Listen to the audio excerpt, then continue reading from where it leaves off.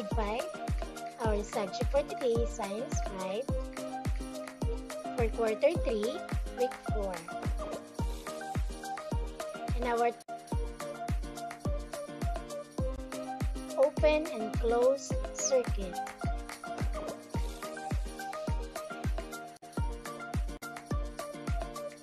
At the end of the lesson, you are expected to infer the conditions necessary to make a valve light up.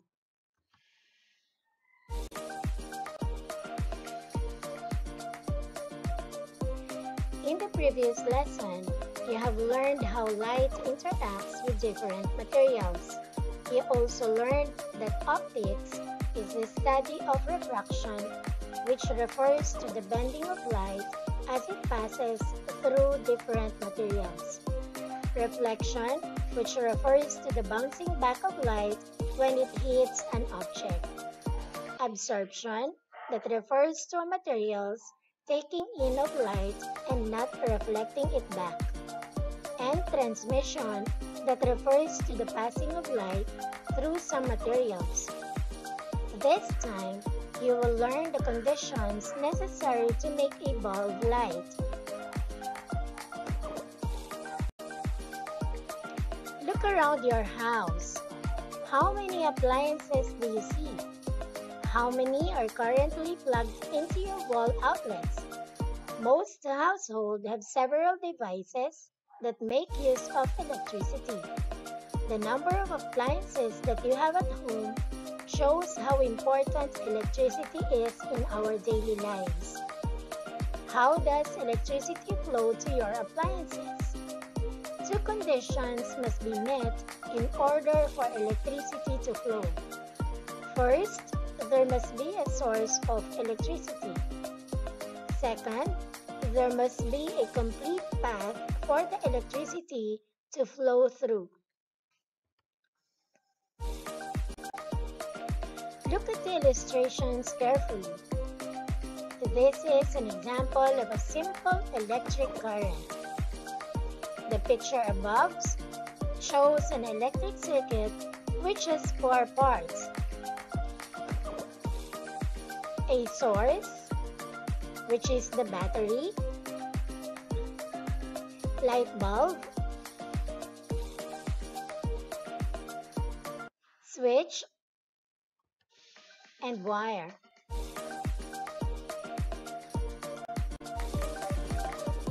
Let us take a look at the picture. What is it? Yes, it is a bulb. It helps detect the flowing of current through the circuit by lighting up. How about this one? This is a battery. A container consisting of one or more cells in which chemical energy is converted into electricity and used as a source of power. How about this one? Okay, that is a switch. This is a device for making and breaking the connection in an electric circuit. How about this one? Okay, that is wire. It's used to connect the different components together.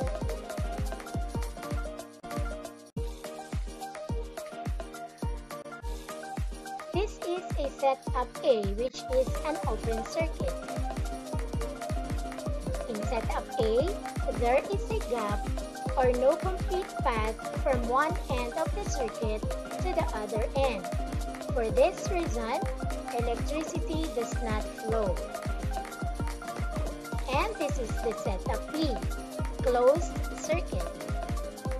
In setup B, a wire is attached to the negative end of the battery, while the other wire is attached to the positive end. Both wires are attached to the bulb. Such a circuit is called a closed circuit. A closed circuit makes the bulb light up because the path of electricity is complete, allowing electricity to flow through it.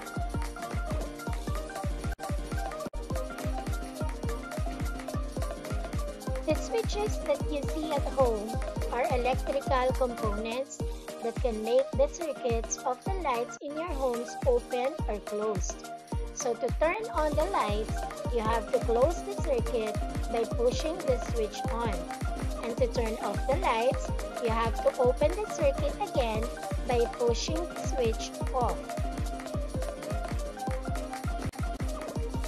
For the development, the activity that you are going to perform will clearly explain the conditions necessary to make a bulb light. For learning task 1, prepare the materials listed below. If not available, you may use other materials at home to perform the activity. You may ask the help of your parents or guardians or any adult members of the family if needed. The title of the activity is Construct Your Own Circuit. The materials: 1.5 VAA battery or any battery available at home, small bulb, and copper wire. Procedures: note, handle the materials with care, especially the bulb. So for the first procedure, connect the materials as shown in the diagram above. Observe what happens. Number 2, remove the switch connection. Observe what happens.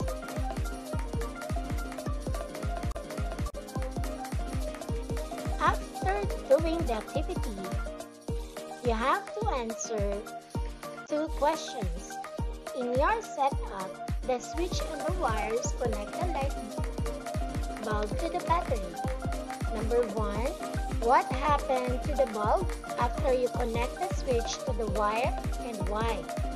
And number 2, what happened to the bulb after you detach the switch from the wire and why?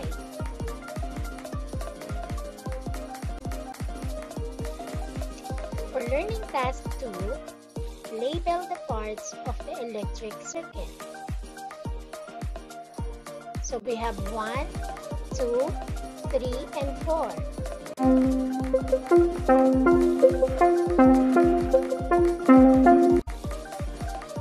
Okay, so let us now answer learning task 2. If your answer for number 1 is bulb, you are correct. If your answer for number 2 is switch, you are correct. If your answer for number 3 is wire, very good.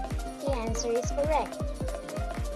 Number 4, the answer is battery.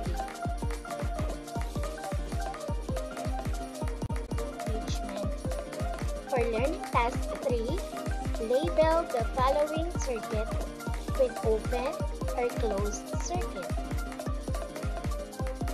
So we have 1, 2, 3, 4, and 5.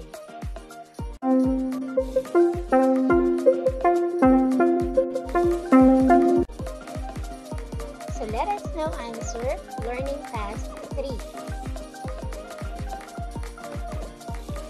If your answer is closed circuit, then you are correct. For number 2, if your answer is open circuit, that's nice. Number 3, if your answer is closed circuit, very good. Number 4, if your answer is closed circuit, you are correct. And number 5, if your answer is open circuit, you are correct. For learning task 4, draw an example of open and closed circuit. Consider the rubric below in doing the task. So we have the rubrics. You will get 5 points if the drawing represents a clear understanding of the concept. And you will get 4 points if your drawing represents a somewhat clear understanding of the concept. You will get 3 if the drawing represents a quite clear understanding of the concept, and you will get 2 if your drawing does not represent the concepts learned, and you will get 1 point if the drawing lacks detail. Simulation, you have to take note or remember that open and closed circuit. Open circuit, there is a gap or no complete path from one end of the circuit to the other end. While the closed circuit, it makes the bulb light up because the path of electricity is complete. And their similarity, we have a route in which an electricity current can flow around.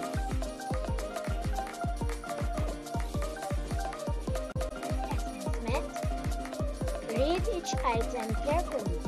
Choose the letter of your answer. For number 1, it is the source of electrical energy. A. Battery, B. Switch, C. Wire, or D. Bulb. Number 2, it is a circuit where electricity cannot flow. A. Open circuit, B. Closed circuit, C. Battery, D. Switch. Number 3, it connects the light bulb to the battery. A. Wire, B. Source, C. Open circuit, or D. Bulb. Number 4, it is used to open and close the circuit. A. Switch, B. Source, C. Electric circuit, or D. Bulb. Number 5, it is a complete path of electricity. A. Closed circuit, B. Switch, C. Circuit, or D. Open circuit. Are you ready to answer?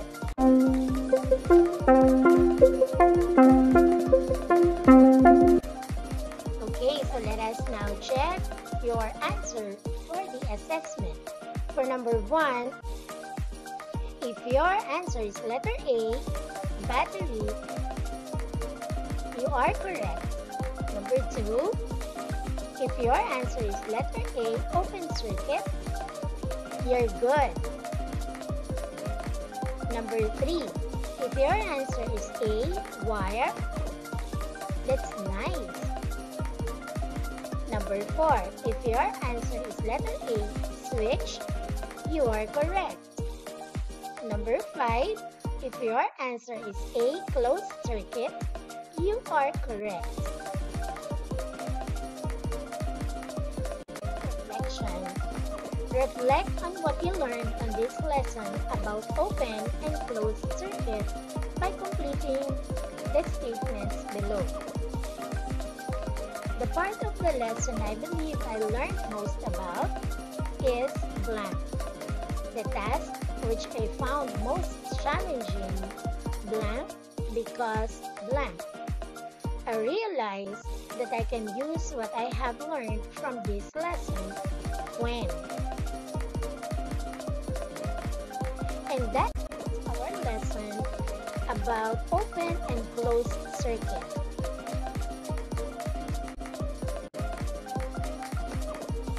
Thank you, and God bless everyone.